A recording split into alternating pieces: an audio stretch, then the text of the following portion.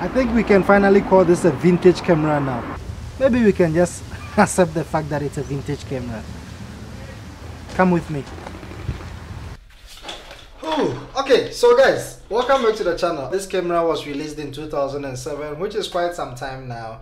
But today we're just going to dive into the specifications, a little bit of, not too much specification, just a little bit, and then more of advantages and disadvantages. So yes, this camera does 10 megapixel. Actually, it does 10.1 megapixel, but I don't think we can add the one into our video. So let's just take the one out. Let's stick to 10. 10 megapixel in 2007.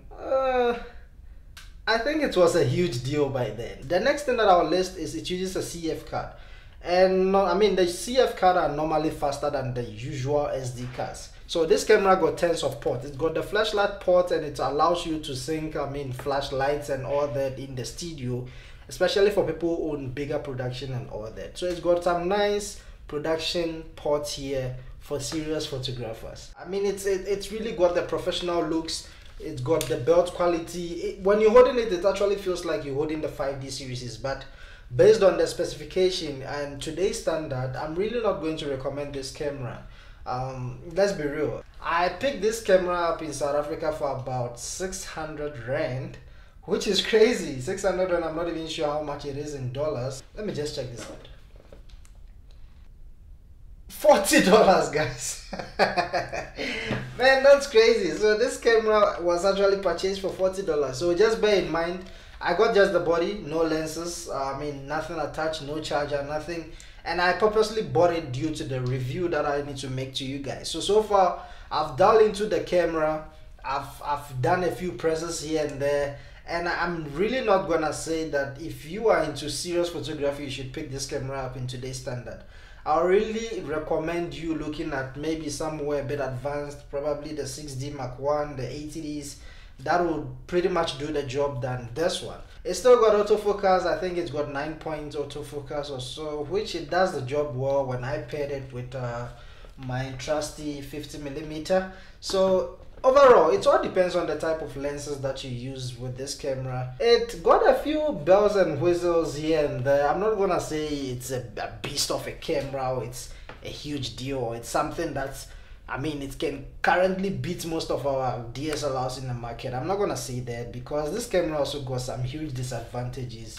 And I think without wasting much time, let's just head into the disadvantages. So the first thing on the list, the SD card slot. Yes, I know you're expecting this. So yes, this camera only takes one memory card, okay, and that is the CF. It does not have any secondary slot for a second card, and I think most of the cameras these days also got this very same problem. So I think it's something that Canon have been doing for a while. Up until the 5D series, I think those are the ones that started using the 2 slots, I think from the 5D Mark II, but that's not the topic for today. So the next thing that I'll list here will have to be the flip up screen.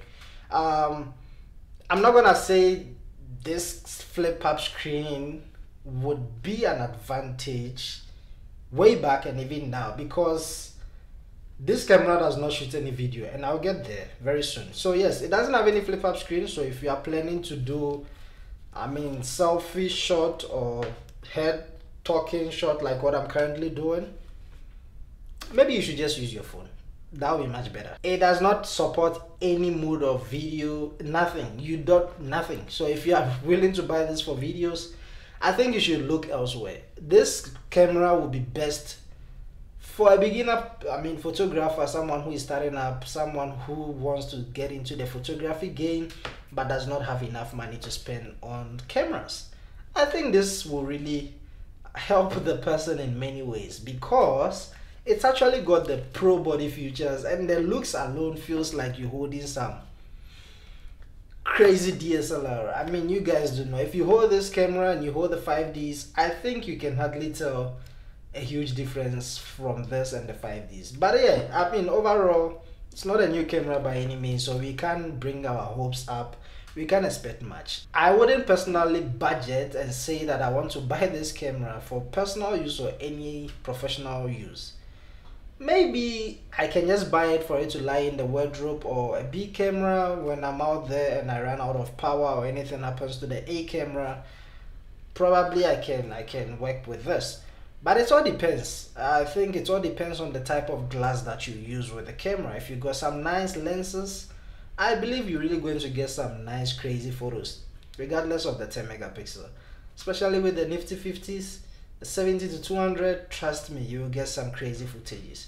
So yeah, overall, it's not a camera that I would personally suggest or advise you to buy in today's standard. I would rather recommend you to buy much recent models like the M50, the 6Ds, 80Ds, a whole lot. Or maybe just check in the Nikon lineups, and I believe you will get something way better out of this. I'm not saying it's a bad camera, but all I'm saying is it's got people that I think it's dedicated for currently. So yeah, if you want to pick this camera up, you don't have much money, upcoming photographer, this is the best camera you ever own. But if you want to get into videography, sorry, there's nothing for you here. This camera is a bit old, I mean, hence the price. So I think after the review, I'll be selling it. I will definitely let it go. I was thinking of giving it away, but I wouldn't actually give this to my subscriber because I mean, it's an old camera. If ever I want to give a camera out there,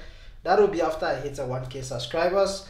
I will definitely do a giveaway, a serious giveaway. So if you are new on the channel, kindly hit on the subscribe button. You never know, you could be the one winning my giveaway.